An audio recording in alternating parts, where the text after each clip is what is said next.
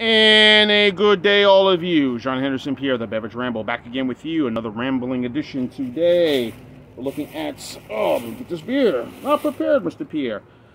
By New Belgium, Voodoo Ranger, Juicy, Juice Force IPA, Hazy Imperial IPA. From the New Belgium Brewing Company, based in Fort Collins, Colorado, as well as Fort Collins, Colorado. We also have a brewery up in North Carolina as well, and yeah, Ashville, North Carolina. So, how I forget? I was about to say Mills River, but that's another brewery that does that. I think Oscar has one in Mills River, or yeah, Mills River, North Carolina. Another beer in California is Mills River. It must be somebody, folks. But anyway, 9.5% ABV. I guess this is an American IPA or Imperial IPA style. Picked this up the other day at the Beverage World package store right across the street from me. I was trying to find a good spot to do this video.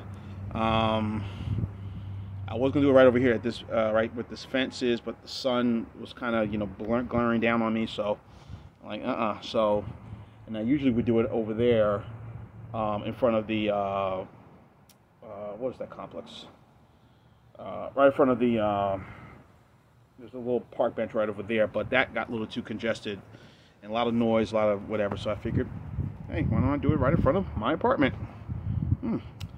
So anyway, here's what the beer looks like. Not too bad. Looks like hazy. Now New Belgium, of course, known for the Fat Tire Amber Ale. A few other beers that they put out. The triple, they had the Paddle, which was their pale ale. Then of course there was the Ranger IPA, but they changed the name now to Voodoo Ranger. So you have the Voodoo Ranger IPA, you have the Voodoo Ranger Imperial IPA, you have the Voodoo Ranger Hazy IPA, and the Voodoo Ranger, this Juicy Hazy Imperial IPA. So many are out there. The Voodoo Ranger line. Used to be the Ranger line, but now Voodoo Ranger line. So, also they had the Dayspring, which was their blonde ale. So, here's what the beer looks like, folks. Not a very frothy head, as you can see up top. So, very beautiful day today. Doesn't feel weird for January here in Georgia, but then again, not so weird. I feel like it's 48 degrees, so I figured let me come outside, do this review instead of doing it inside my place. So.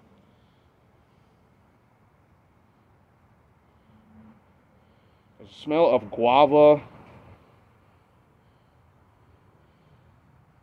Also some nectarine. And some pineapple juice in this. Which is why it's very juicy, That's sort of the scent I'm getting in this right now. It's my first time ever having a hazy, juicy Imperial IPA, so this is the first. So. Forgive me, folks, if there are people going to be walking through here, you hear some noise, people running, then just ignore it. Like I said, I'm doing in front of my apartment complex. Got the fence behind me. Again, beautiful day here today. So,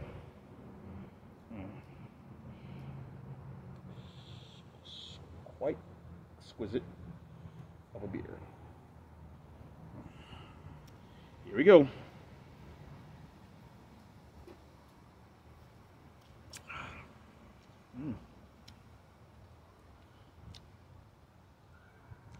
9.5%, but it's like more like a fruit punch I'm getting. It says natural flavors, so I'm definitely getting those natural flavors that they mentioned in this. I'm getting that pineapple, I'm getting a little bit of guava, maybe some mango, maybe a little bit of a sweetened grapefruit juice feel to this.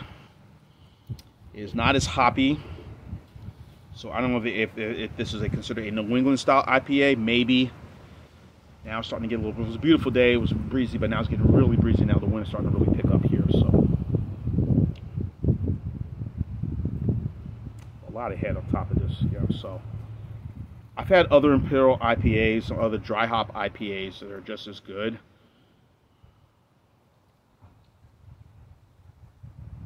And you could taste some of the hops in this as well.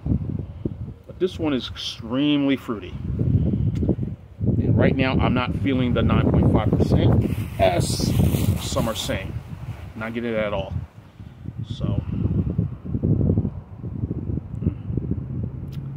it's just, you know, again, very frothy, a lot of head up top, as you can see. So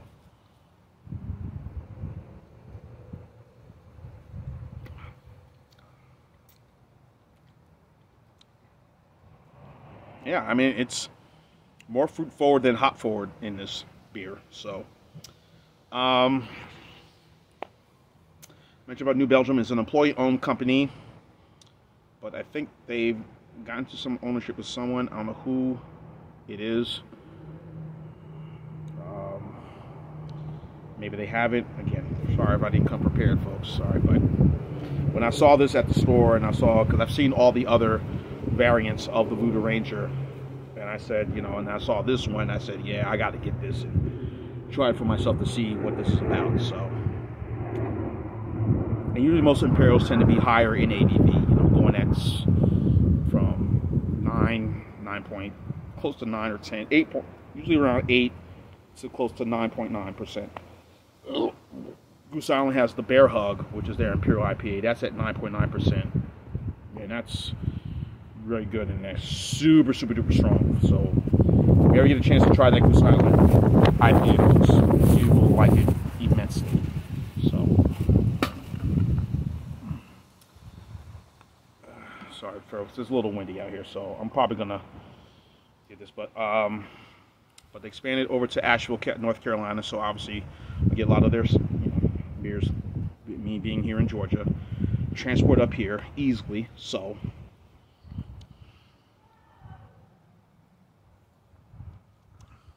tangerine, maybe a little nectar in this, pineapple, and guava. Those are the flavors that I'm getting. Maybe a little mango. I probably did say mango already. So food pairings of this obviously would be something with any poultry. Maybe a good seafood dish you could pair this with, because of the strength of this and the citrus flavors. I would say something with very spicy seafood that can go good with this. I would say, yeah, pair it with that, so you get your money's worth. So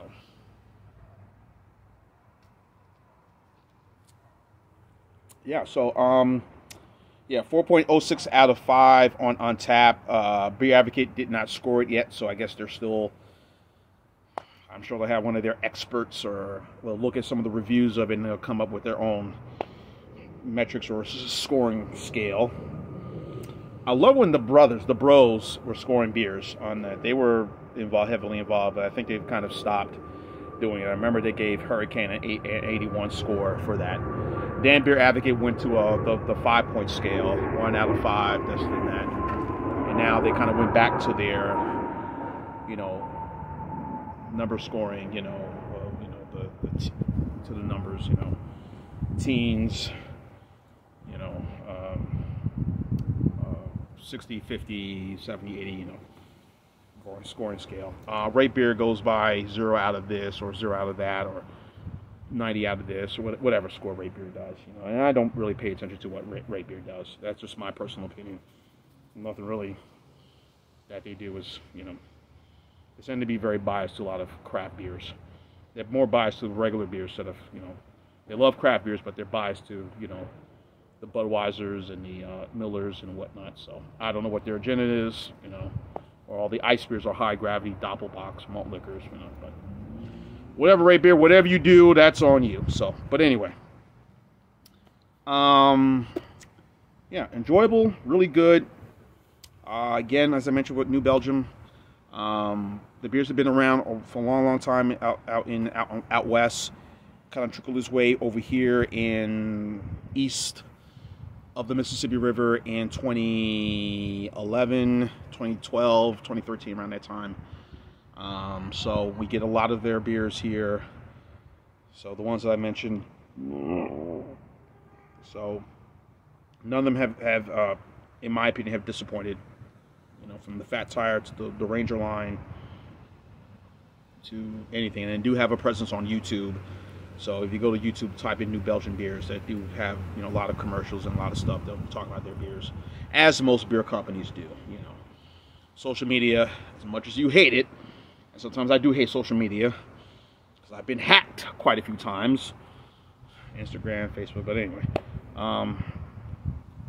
using those platforms, the major platforms of social media, and of course YouTube, the video sharing service, has really helped push the brand. So anyway, won't go on, won't ramble on. Hey, ramble on, hey. So anyway, I'm gonna go 9.1 for this wonderful Imperial Hazy Imperial IPA by Voodoo Ranger. It was really good. Try it out.